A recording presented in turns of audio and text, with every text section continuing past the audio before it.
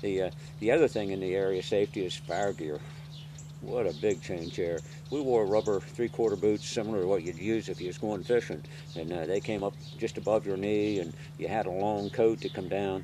It kept you dry.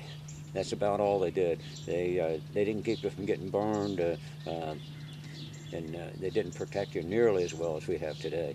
That was a big change. The training. Back then, you were given a quick lesson on this is a fire hose and this is a nozzle, and you aim it towards the fire and pull the handle and water will come out.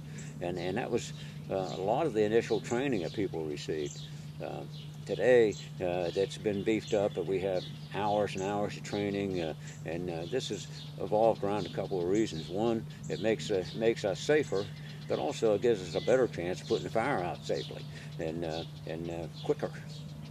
We change subjects here again. One of the big changes and one of the successful things we did back in my early years is myself and Don Clendenning were probably the leaders of starting a junior squad in the fire company. This is about the time my own son was 15 years old, so it worked out real good.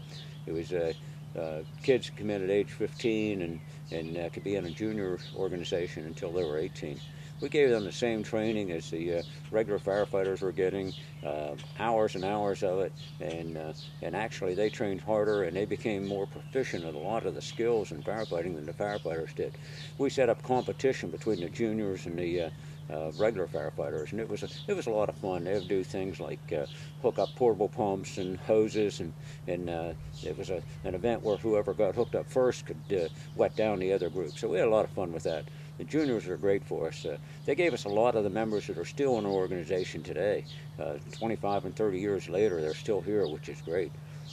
We found with the juniors, if you get them in there before they got girlfriends, automobiles, and got other habits, they would stay with us. That was the key, we thought, and it really did work for us. Almost all the officers we have today in our company were members of that junior squad at one time or the other. So it really is a good builder. And it also gave them something to do that kept them off the street and helped them mature, helped them learn a little bit about life and what could happen real quick to them. So we're real proud of that. One of the greatest benefits of being in the fire company is we become family. We take care of each other. We look out after each other. We may argue. We may not be social with some of the people some of the times, but when someone needs help within the organization, look out. We're there. Everyone is there to help you. It's just a phenomenal family type thing. After the 9/11 event, we heard a lot about firefighters and how they stick together, how they are family, and this is true. This is true. It doesn't take a major event for that. It can be anything as minor as someone's wife or child being sick. The members are there to support them. We do what we can to help each other. It's a brother and sister type thing. Speaking of brothers and sisters, that was